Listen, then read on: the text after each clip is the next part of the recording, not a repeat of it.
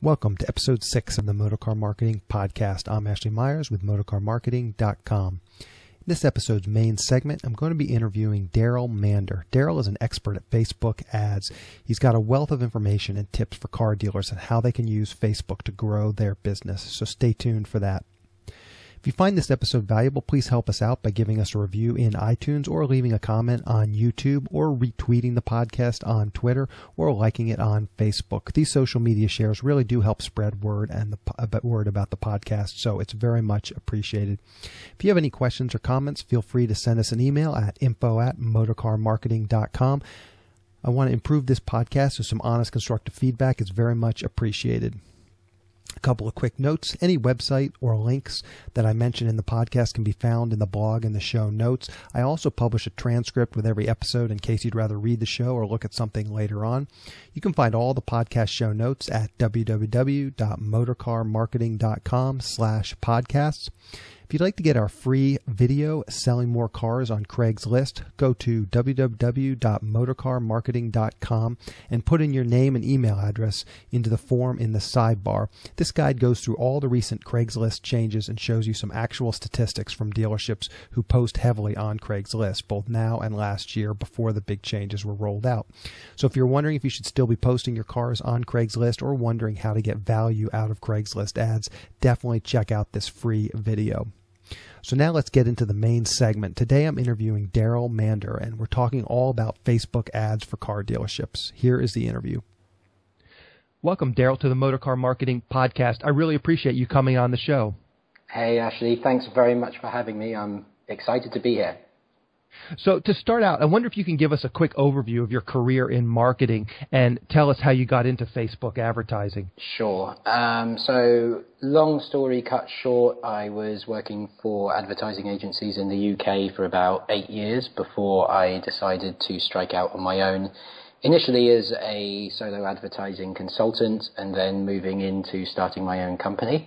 And in the past 8 years of my career, I started out in TV advertising, but quickly gravitated to an area that's much closer to my heart, which is online advertising, and then specifically Facebook advertising is where I've spent a lot of my time over the past couple of years, especially since I started my own company.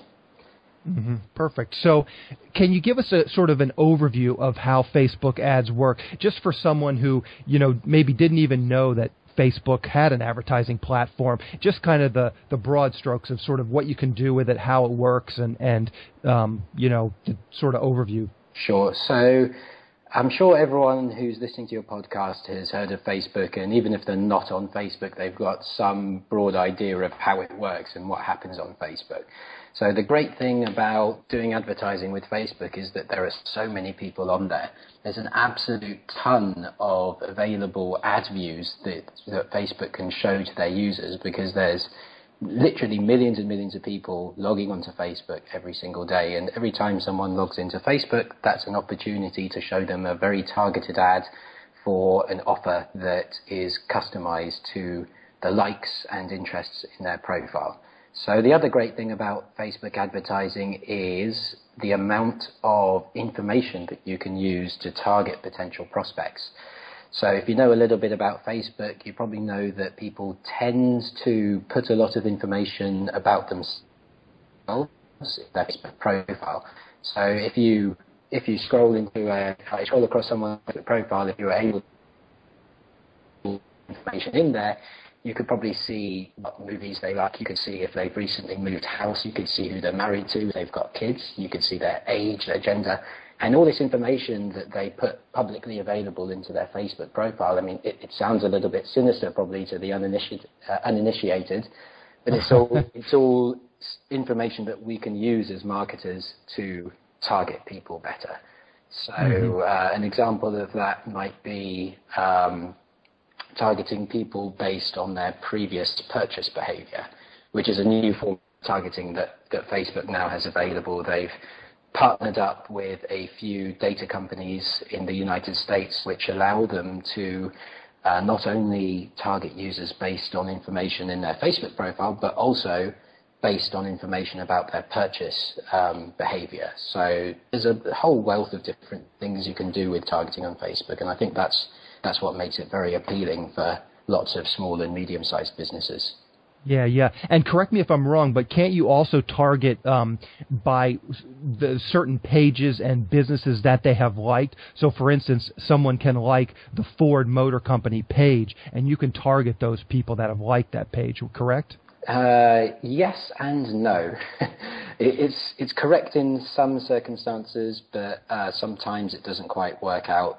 So it's a bit of a gamble whether a particular page will be targetable. So if someone likes Ford, you may be able to target them based on like the Ford page, you may not.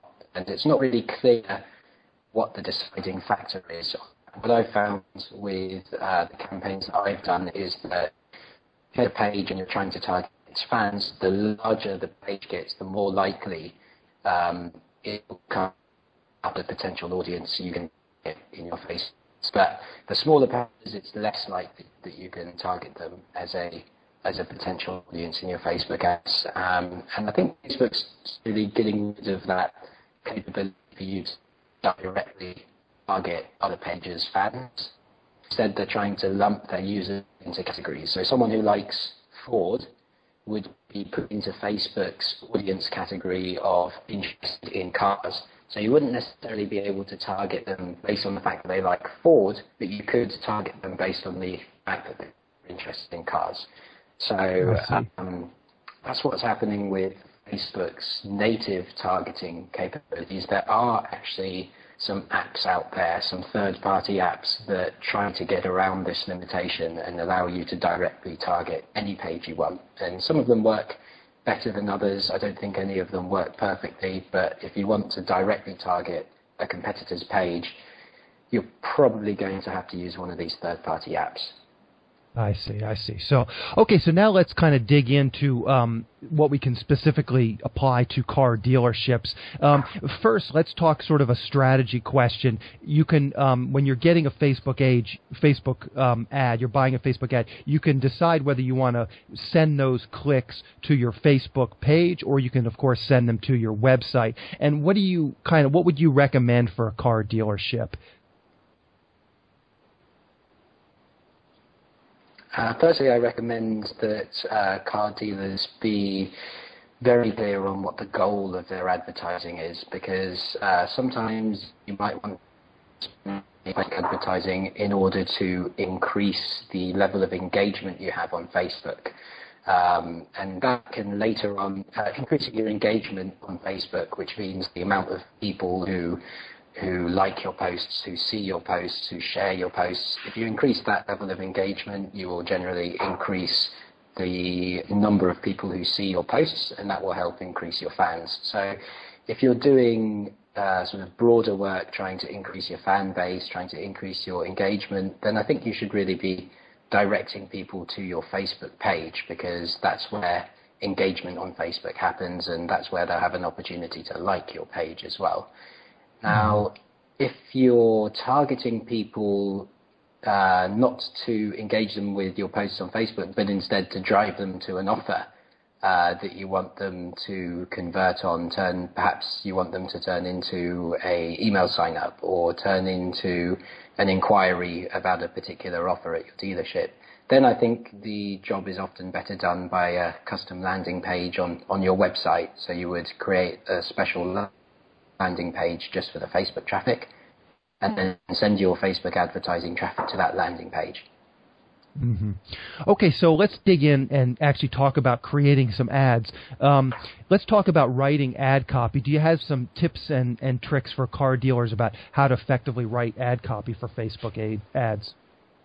I do, yes. So firstly, be very aware of your character limits. Depending on which type of device your ad shows on, you're going to have different character limits. So if you're showing ads on the right-hand side on a desktop, your character limit is going to be 90 characters. If you're showing ads in the news feed on the desktop, your character limit is going to be 120 characters.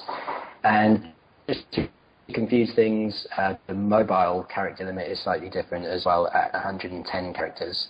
Now, the newsfeed ads, there's the limit, the actual limit on the amount of characters you can put in is much, much higher. But after 110 characters on mobile and 120 characters on desktop, it will get truncated. So they won't see the whole ad copy straight away. They'll have to click a little button saying see more, and a lot of people won't click that button. So it really pays to, if you're just doing your ads in the news feed, keep them to 110 characters or less, because that will work in the mobile newsfeed and the desktop newsfeed. And if you're going to put your ads on the right-hand side of Facebook, which often performs worse than the newsfeed, but it's worth testing, because you never know until you launch it and test it. If you're going to put your ads on the right-hand side, then make sure you write 90 characters or less. Is the cost generally about the same, whether you're in the newsfeed or on the sidebar? It depends what cost you're looking at. For the clients that I run Facebook advertising for, the most important cost is the cost per conversion. The conversion would be someone inquiring on a form on your website, so we would call that a cost per lead. Or in the case that it's someone making a direct purchase, it would be a cost per sale. That conversion is the most important cost to look at for most campaigns that we run. And in terms of cost per conversion, often the right-hand side will be more expensive than the newsfeed because less people see it. I see. So your cost per click might be less, but your cost per conversion might be more because you're not getting as good engagement. Correct, yes. I see. Okay, so let's talk about the pictures that people use with Facebook ads. I've seen some very strange A/B testing where people put up like really wacky pictures and they perform better than sort of more straightforward pictures. Do you have any tips on what type of a picture somebody should use with their Facebook ad?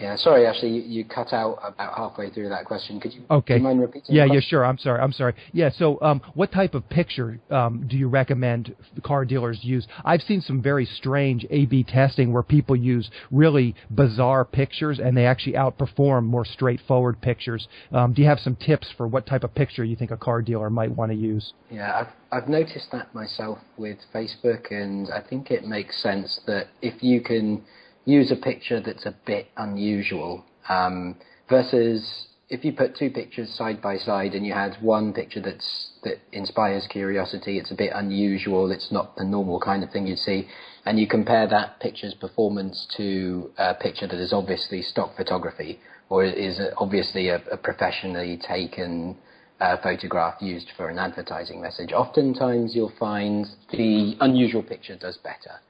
And it kind of fits in with how people interact on Facebook. A lot of people go onto Facebook to look at funny images, and they share their funny images that they've seen, or they post about weird articles or unusual things that they've read. Yeah, it works well if you can find an image that is relevant to what you're advertising, but also in some way unusual. Some other things that work well are big pictures of people staring at the camera, so you get some eye contact. That tends to get decent click-through rates. With the car clients that I've worked with, we tend to find that more men are buying cars than women. Or selling cars, as the case may be. So the audiences that we work with in the car industry tend to be a bit male-heavy, and as a result, they tend to respond quite well to pictures of women, pictures of attractive women with a car in the background as well. So the thing to remember about Facebook advertising is that it has to be relevant. So don't just go down the route of sex sells, because if you put an attractive man or an attractive female on your advertising image with no relevance to what you're advertising, it might get a lot of click-throughs, but you probably won't get good engagement on your site. You know, whatever conversion that you are hoping will happen on your site will likely not happen. A lot of those click-throughs will probably just been someone who was interested in the image and clicked through to out of curiosity. So with that, it works if you can tie in the idea of sex selling with maintaining relevance. So, you know, an attractive looking female who's driving a car It sounds a bit cliche, but it works. But try and give it an unusual slant to it, because people, cliche stock photography of, an attractive man or woman driving a car, and, seen it before, done that before. If you can cut something that's kind of follows that theme, but doesn't look quite so usual, looks unique, that tends to work. And you can also, with advertising, you can get, when you do a Facebook ad, you get two areas you can work with. You can work with the ad copy, the written part of the Facebook ad. So you can write in a message or offer there. But you can also write in onto the image. And you have to make sure that less than 20% of your image is covered by text. And as long as less than 20% of your image is covered by text, you can put on whatever text message you want onto your image. So that helps a lot as well if you take a nice, attractive photo that will get a good click-through rate, and then perhaps put on some of the details of your offer on there. So, for example, if you were offering free test drives of a brand new model of car, you could write free test drives, or click through the site to find out more, as long as you can fit into less than 20% of the space in the image. I see. So you literally embed that when you're creating the image, you literally embed that text into the image. It's not something that gets put on there by Facebook. No, it doesn't get put on there by Facebook. The onus is down to you, the marketer or the advertiser, to edit the image yourself. And there's lots of very easy to use tools online that will help you overlay text onto images. Sure. So let's talk about clicks versus impressions. What should a dealer be looking at in terms of how they decide whether they want to buy clicks or impressions on Facebook? My advice, now that Facebook have released a new type of bidding mechanism, so you can either all Facebook ads generally bidded for in a sort of advertising auction. So if you bid high enough and you outbid the other people who are trying to show up for that particular user, you will win the mini auction and your ad will be shown. So when you're bidding in these auctions, you can choose to bid for clicks or impressions, and my advice is almost always going to be to bid for impressions, because Facebook have recently released a new bidding type called optimized CPM, which is CPM is cost per 1,000 impressions, so cost per view, basically. Mm-hmm. And optimized cost per view basically means that Facebook is going to optimize the bid for you. So you tell Facebook you achieve with your advertising. So let's say you tell Facebook that you want to pay up to $10 for someone to fill out an inquiry form on your website. Then Facebook goes and it sets the cost per bid according to the best bid in every single situation to meet your goal. So your Facebook will set what's called a dynamic cost per impression bid based on how likely someone is to hit that goal of $20 per sign up, or whatever your goal is. And Facebook it's quite good at setting those bids. A lot of pay-per-click marketers have been initially hesitant to hand over the reins to Facebook to do the bidding for them. But what I found in a lot of campaigns where we've split tested this is that when you let Facebook do automated bidding to reach your goals, it tends to reach your goals more effectively than manually bidding on a cost per click or manually bidding on a cost per impression to reach your goals. So the reason why I'd say definitely go with bidding for impressions rather than clicks is because with impressions you can get that automated, the automated bid, the optimized cost per impression, whereas clicks don't really get that. You have to do it manually. Mm-hmm.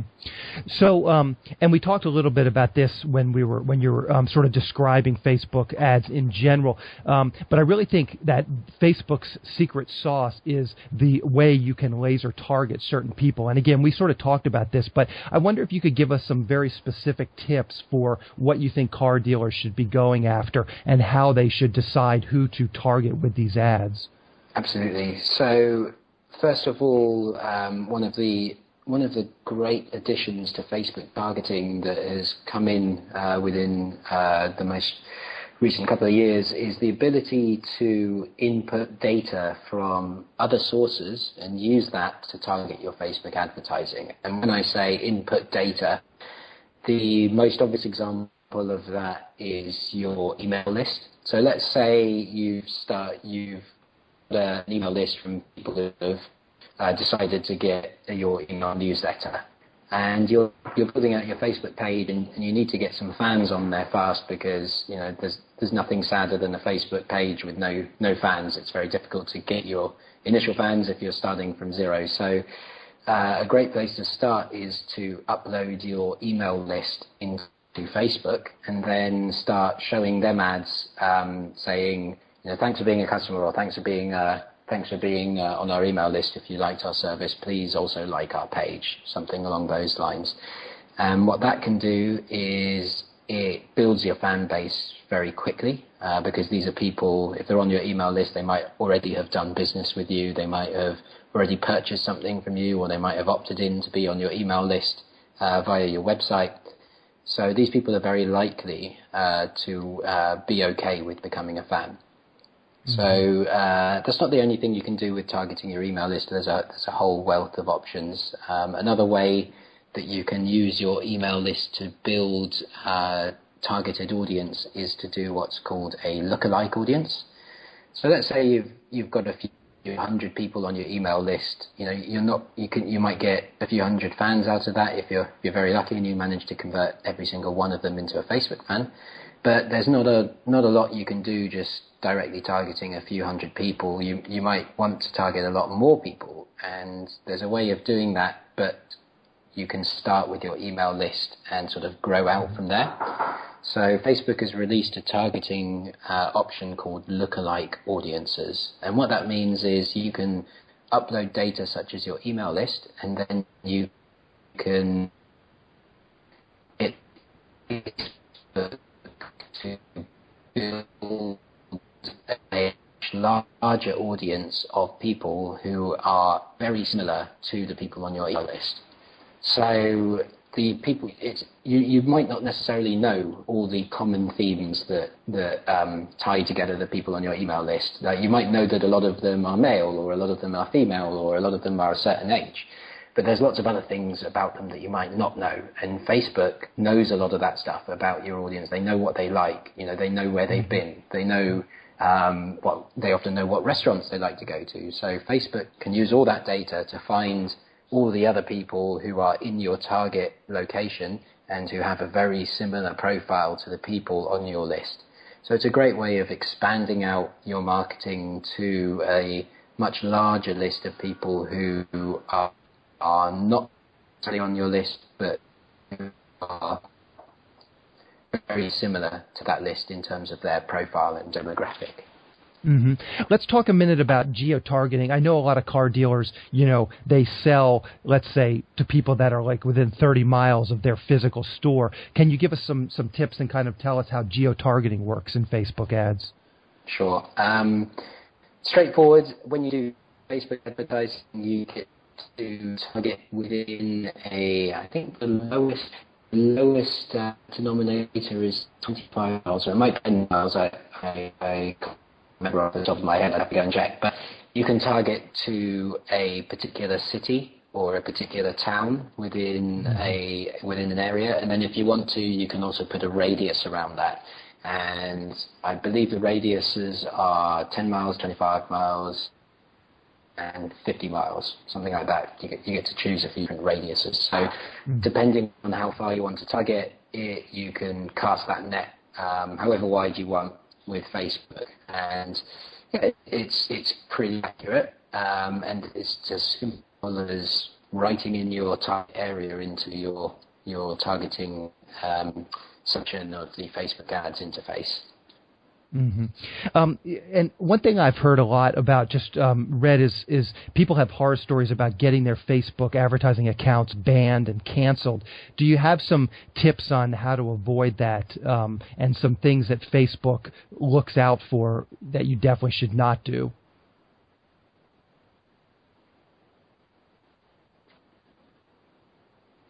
Yeah, I think if we're considering your audience, this is probably not going to be a big problem. I mean, correct me if I'm wrong, the people who you hear complaining about getting their ads accounts banned, are they car dealerships, or are they in a different... No. It's most of the affiliate marketers and that stuff. Yeah. So I think your audience will be safe from this. The guys who complain about getting their Facebook ad account banned are often, as you say, affiliate marketers who might be using shady marketing techniques to trick people into clicking through to a site that they didn't think they were going through to, or even affiliate marketers who are completely above board and doing everything by the book. Facebook can be a bit tricky with you if you are an affiliate marketer, simply because some affiliate marketers are a bit shady. Yeah. So bottom line, though, other sectors have a hard time. You haven't seen, though, the reputable businesses that you've worked for, you've never seen any problems. Correct. Yeah, the only reputable business that I've worked with that has had problems are businesses in the weight loss industry, and unfortunately, it's the same thing as with the affiliate marketing. They just get, the good businesses get damaged by the sort of small minority of weight loss businesses that are sort of miracle cure, sort of snake oil kind of solutions. But car dealerships, I've never seen problems in that particular space. Okay, perfect. So let's talk a bit about your company. Maybe you can just give us the 2-minute elevator pitch for your company and what you guys do. Sure. So my company is called bigflare.com. So that's BIGFLARE.com. And we are a Facebook advertising, Google advertising, and retargeting specialist company. So we help clients who need to advertise on Facebook or who need to advertise on Google and don't have the time or the skill to do it themselves. So we do everything as a managed service, and we build the campaign for you. We manage it ongoing, and we focus on sort of direct response campaigns where we're held very, very accountable to getting measurable results. And yeah, that's us. You can check us out at bigflare.com and see more about us there. Perfect. I'll link to that directly in the show notes so people can click straight over to that. Sure. What's the best way for people to keep up with you or contact you? So the best way to contact me is on my email address, daryl@bigflare.com, and I suppose you can link to my email address from the show notes, or should I spell that out? No, exactly. I'll link to it in the show notes as well. Yeah, and with regards to keeping up with me, we don't really blog or do much content marketing, but any sort of updates happen on the site over at bigflare.com. So that's probably the best way to keep up with what I'm doing and what we're doing as a company. Perfect. So, Daryl, you've been very generous with your time. I really appreciate your coming on the show. Oh, absolutely. It's been fun. I always love talking Facebook. If you're currently looking for a high-quality auto dealer website, check out our sister site, motorcarsites.com. We offer high-quality auto dealer websites at a very affordable price. Dealers can typically save between $50 and $150 per month by using our service. You can upload as many cars as you'd like at no additional cost. We automatically can export your cars to all the major platforms like Cars.com and AutoTrader, so you don't have to manage your inventory in multiple locations. We can have your new website up and running, usually in less than 24 hours. Setup is free and easy, and there are no long-term contracts, so you can cancel at any time. Check out motorcarsites.com to learn more. On the next episode of the Motorcar Marketing Podcast, I'm going to be interviewing Tom Liebelt. Tom is an expert at local SEO. He's got some great tips and tactics for car dealers and how they can rank their websites highly within the Google search results. There are some really simple things that everyone should be doing, and Tom tells us exactly how those things can be done. So keep an eye out for that. Just a couple of comments on today's interview with Daryl. Like the interview before this one on Google Pay-Per-Click with Brock Klauser, I know things can seem complicated if you've never done any of this type of advertising. It really isn't all that confusing, though. Just like with Google Pay-Per-Click, you can set a maximum daily budget. So that's my recommendation. Just get in there, create some ads on Facebook, set your max daily budget at $10 or $20, and just see what happens. Consider it money spent on learning. I also think that Facebook ads can be a small part of your overall social media presence. As Daryl just explained, it's pretty easy to drive people to your Facebook page and pick up likes that way. I would highly recommend that you go back and listen to episode 4 of the Motorcar Marketing Podcast 2, where I interview Rachel Harrow. She laid out a pretty comprehensive social media strategy, and as I just said, I think Facebook ads can be a part of that overall strategy.